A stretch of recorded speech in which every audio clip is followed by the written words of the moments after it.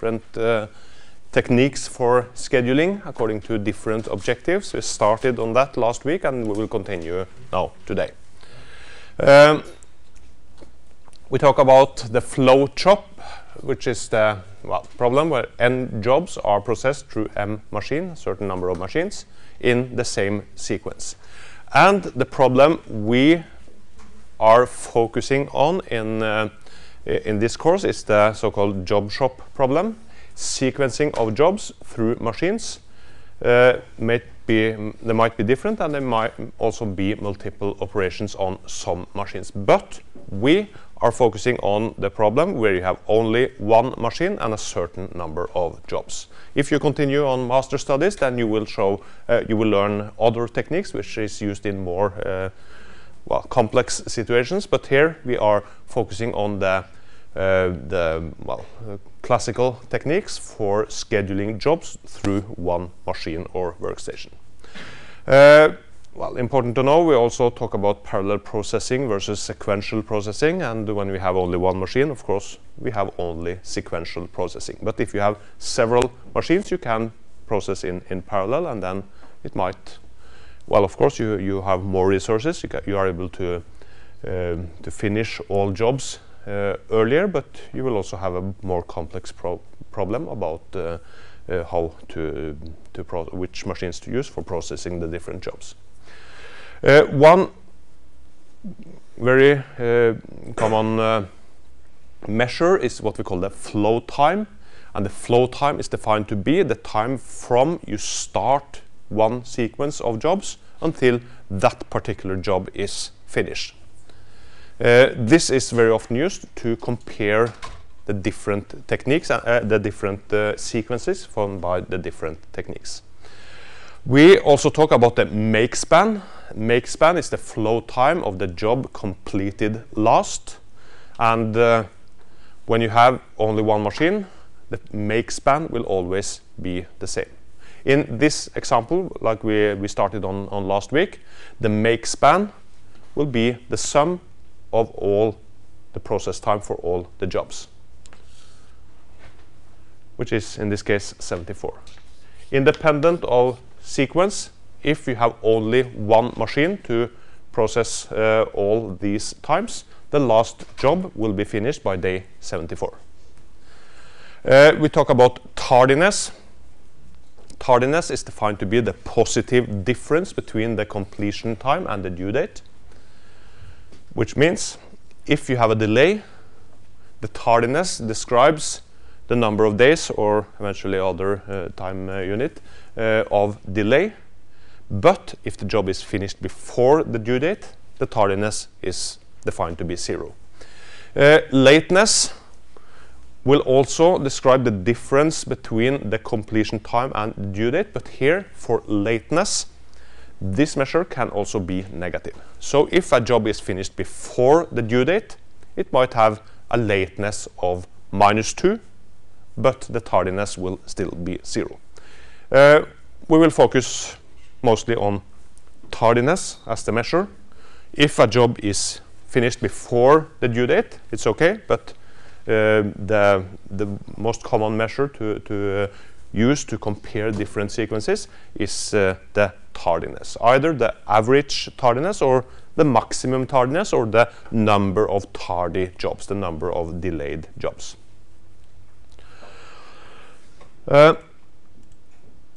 We have different sequencing rules. We started started last week looking at the FCFS, first come, first served. Jobs are processed in the order that they come to the job. And this is considered as a very fair strategy. First in, first out. First come, first served. But it's not always the most effective. You have other strategies which we will look on in a short while, the SPT, sorting according to the shortest processing time, schedule the shortest jobs first. We have the EDD, earliest due date. Jobs are sequenced according to the due dates. The job that should be finished earliest, according to the what is defined for that job, should be scheduled first, and so on. And we also here, in this case, talk about a critical ratio, which is some kind of use both the SPT and the EDD techniques and find the critical ratio between the processing time and the remaining time until the due date, and then schedule the jobs according to the largest critical ratio.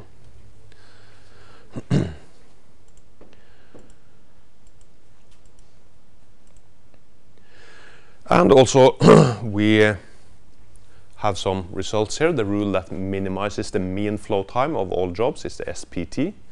Finish the shortest jobs first and then wait with the longest jobs to the end of the sequence. We talk about different criteria which are in practice equivalent, means the same. The mean flow time, the mean waiting time, and the mean lateness will actually mean exactly the same here. And we will also, after we have seen the techniques we showed in the previous sheet here, we will look at what we call the Morse algorithm, which minimizes the numbers of tardy jobs. And at last, we will look at Lawler's algorithm, which minimizes the maximum flow time subject to precedence constraints. Sometimes you need to finish one job before another job, and this is called the precedence constraints, and then you can use this Lawler's algorithm to find a feasible solution, a feasible schedule, but still with the minimum maximum flow time subject to these precedents. Okay, I will now show examples, focus at least first on this example from the textbook. We have 5 jobs. Each of them have a given process time and a given due date.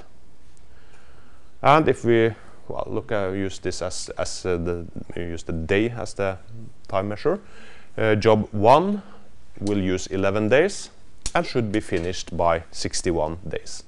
Job 2 use 29 days, be finished by 45 days. Job 3 used 31 days and should be finished by 31 days. This means that the only way to get this job finished in time is to place it first in the schedule. And so on. Job 4 and 5, small jobs with a rather long time for the due date. So we looked at the FCFS strategy, which is the sequence 1, 2, 3, 4, and 5. And then we created a new column, which is the completion time or the flow time. When is the job finished according to this sequence?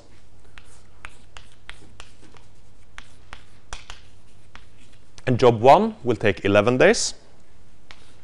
Job 2 will then start and be finished 29 days later, which means day 40. Job 3 takes 31 days, finished by 71. Job 4 will take only 1 day, finished by 72. And job 5 will take 2 days, finished by 74. As we can see, is equal to the make span. Independent of sequence, the last job will be finished by day 74.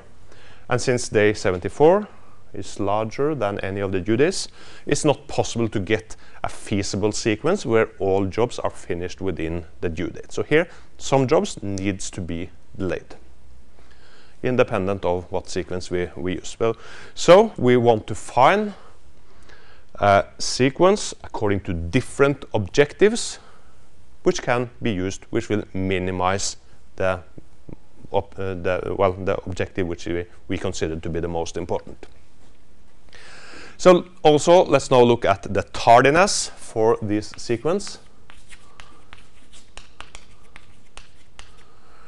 Job 1 finished by day 11 should be finished by day 61, so this is not delayed. If you talk about lateness, we can see that the lateness will be minus 50, but the tardiness is 0. It is finished within time, it is not delayed. Job number 2 finished by day 40, due date of 45, also within time. Job 3 finished by 71, should be finished by 31, 40 days left. Job number 4 finished 72, should be finished 33, 39 days left. And job number 5 finished 74, should be finished 32, 42 days left. So we can also find the sum of each of these columns, and then the sum of the flow time, sum of all these numbers, will be 268. And the sum of this column, the sum of the tardiness, will be 121. And now we talk about the different measures which can be used. So we talk about the mean flow time.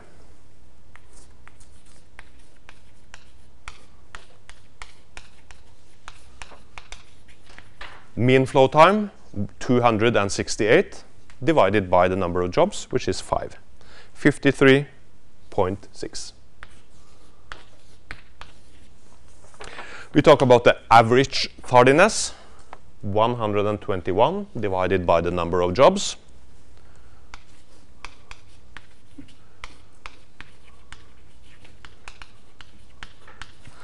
Will be 24.2. We also talk about the number of tardy jobs, which also is a typical measure for these different sequences. In this case, 3 jobs are delayed, 3 jobs are tardy. And we can also talk about the maximum tardiness.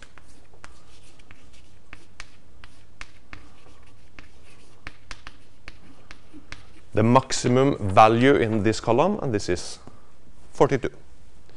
The job which has the longest delay is 42 days delayed.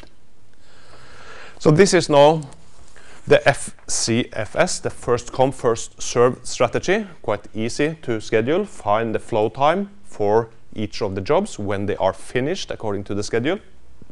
Check which of them are tardy and how delayed they are. And then find the typical measures for these jobs here. Flow time, mean flow time, average tardiness, number of tardy jobs, and the maximum tardiness. Okay, let's now rather look at another strategy. Let's now look at the SPT, shortest processing time. Job with the shortest processing time are scheduled first, which means that even if job number 1 was registered first, we will wait with that job because we have a few small jobs.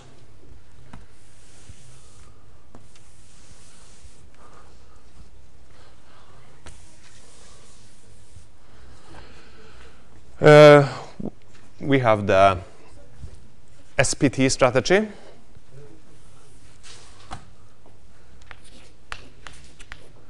Which means we should sort the job according to the processing time. This one should be first. Only 1 day, job number 4. And flow time of 1. It takes only 1 day to finish. And then the second smallest job is job number 5, which will only take 2 days. Finished by day 3. Job number 1 is the next. 11 days, finished by day 14.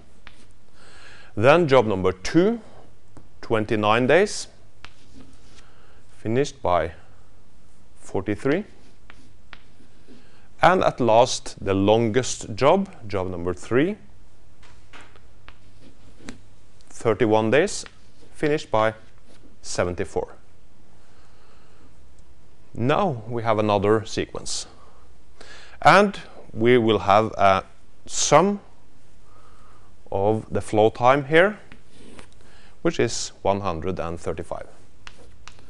Much smaller value than we saw with the previous, the FCFS strategy. And that's of course because the values here are much smaller. The smallest jobs are finished.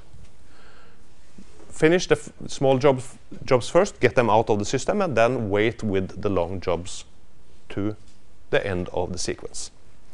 And let's now look at the tardiness. Compare this value to this value.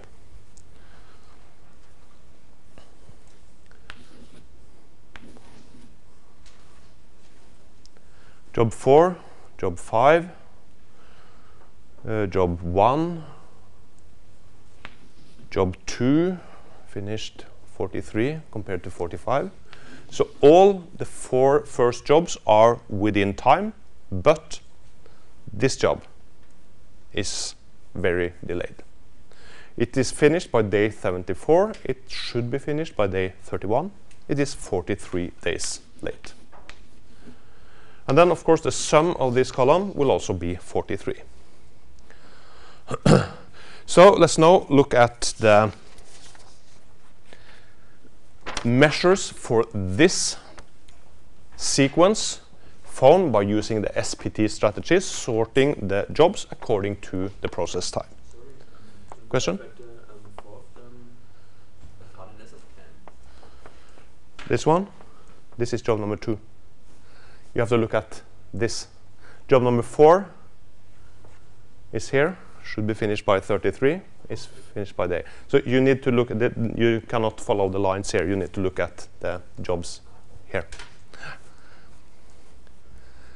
So then here the 4 first, job 4, 5, 1 and 2 are within time according to the due days here, but job number 3 should be finished by 31, is finished by 74, so this is delayed. Flow time 135 divided by 5, get an average or mean of 27. Tardiness, total of 43, this is only for one job, but still the total is 43, divided by 5, 8.6. Number of tardy jobs is only 1, and the maximum tardiness is here 43. So this is probably considered better in all criteria than the FCFS strategy, other than the maximum tardiness, which here is 43 compared to 42, and job number 3 is very much delayed. You have one customer which is probably not very satisfied, but you have 4 customers which are very happy because they have their job finished on time. The SPT strategy is optimal if minimizing the flow time is the main objective. You should finish the jobs as soon as possible, and then you have to wait with the longest job to the end. You will have a few jobs which is very delayed, but you have most jobs which is finished within time and out of the system as soon as possible. So let's now look at the next strategy mentioned here, which is the EDD. Should also be pretty easy here. Earliest due date, sort the jobs according to this column instead of this column.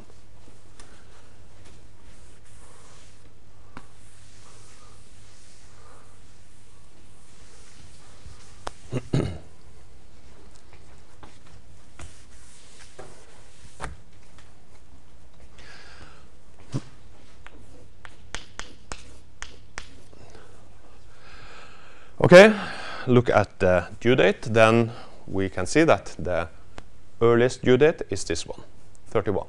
Smallest value in this column. This means job number 3 should be finished, should be sequenced scheduled at first, and this will take 31 days of flow time. And then the next number is 32, which is for job number 5. 32. It takes 2 days, finished by day 33, 31 plus 2. Then job number 4 will be next, take only 1 day, finished by 34. And then the next number will be this one, 45, job number 2. and this will take 29 days, will be 63. And at last, the job with the highest due date, 61, which is job number 1, and will be finished by 74. The sum of these numbers will be 235.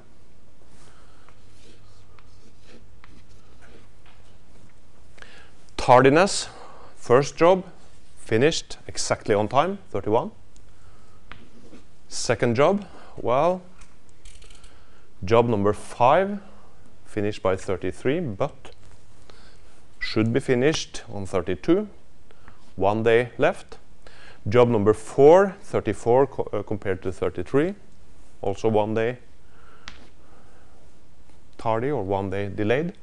Job number 2, 63 compared to 45, which is 18. And job number 1, 74 compared to 61, 13 days left, which makes a sum of this column, 1 plus 1 plus 18 plus 13, is 33.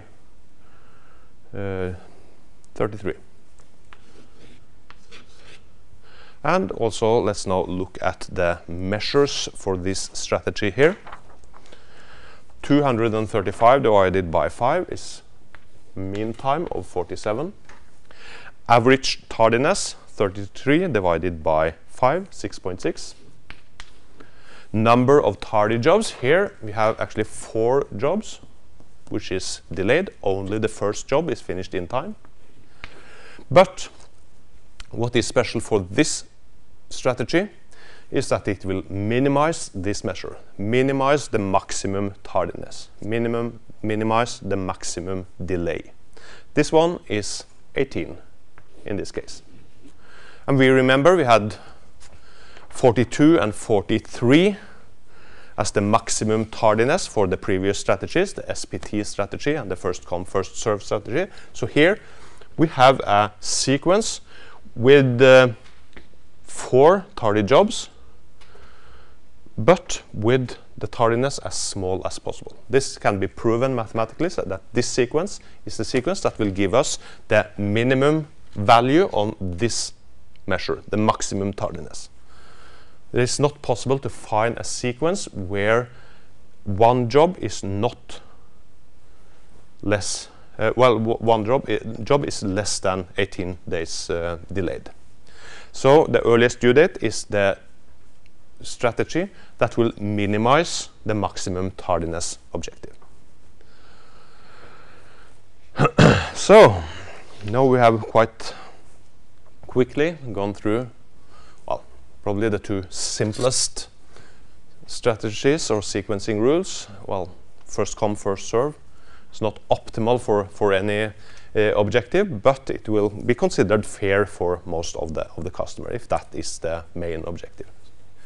Shortest processing time will sort the jobs according to the processing time, finish the shortest jobs first, get them out of the system, which means that the flow time or the total or the mean or average flow time will be as small as possible. If this is the main objective, then the SPT strategy should be used.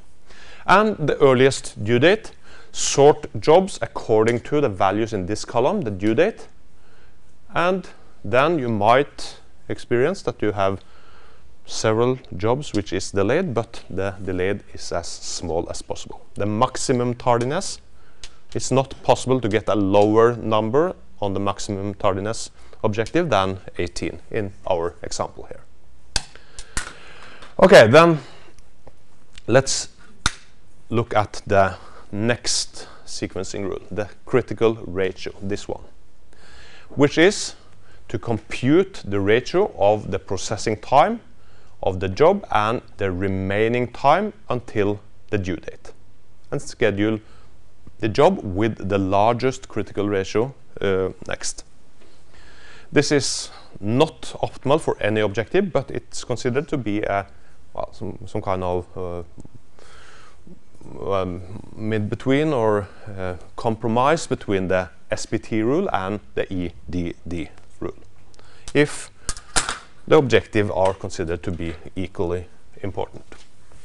So let's now try to put up a sequence with the critical ratio strategy. And then we have a formula which we should use. Find the critical ratio, the value, the CR value, which is defined to be the difference between the due date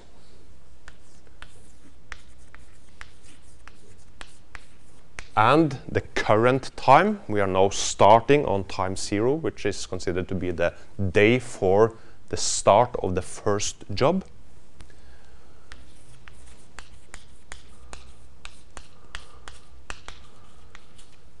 And divided by the processing time.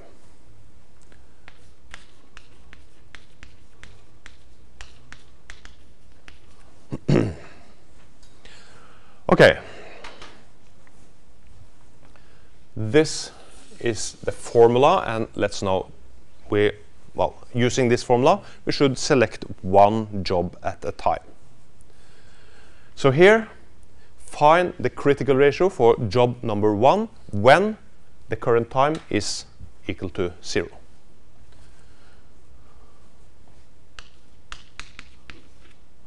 Okay, the critical ratio when the time is equal to 0 for job number 1, the due date 61, process time 11, and current time is 0.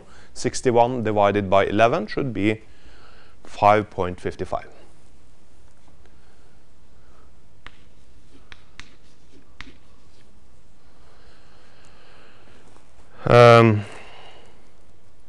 Okay, yeah. There are different ways. I'm now doing it the opposite way as is described here, because this sentence, schedule the job with the largest CR value next, I'm doing it the opposite way. So I am actually now selecting the job with the smallest CR value. The difference would be just to change the nominator and the denominator. Anyway, important to understand the difference and try to understand the principles here, because either you are sorting from the highest to the lowest or the opposite direction. But find the critical ratio. Critical ratio here, due date 61 minus current time, which is 0, divided by the processing time, and 5.55 for job number 1. 45 minus 0 divided by 29 will give us a value of 1.55. 31 divided by 31 is of course 1. 33 divided by 1 is 33. And 32 divided by 2 should be 16.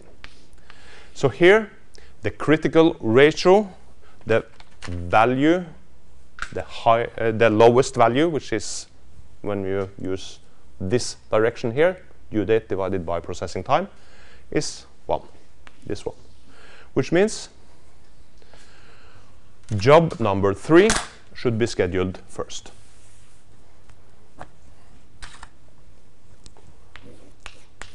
Job number 3, flow time of 31 and no tardiness. This is finished on time. And then we should continue. We know job number 1 takes 31 days. Job number 3 takes 31 days. That means when this is finished, the time is 31. And now, due date minus 31 divided by process time will be the value of the CR, the critical ratio. We have found the first job in the sequence, and now we should decide about the second job. So let's now look at job number 1. It still has a due date of 61 minus 31, which is 30, and divided by 11, which is the processing time. 30 divided by 11 is 2.73. Job number 2, 45 minus 31 divided by the processing time of 29 will give us a value of 0.48.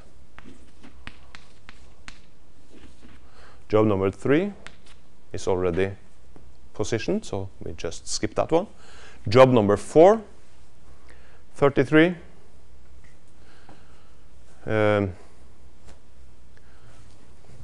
33 due date minus 31 and divided by the processing time of 1. So 33 minus 31 is 2 divided by 1 should still be 2. And job number 5, 32 minus 31 divided by 2 should be 0.5. And again, look at the critical ratio, choose the lowest value, which in this case is 0.48.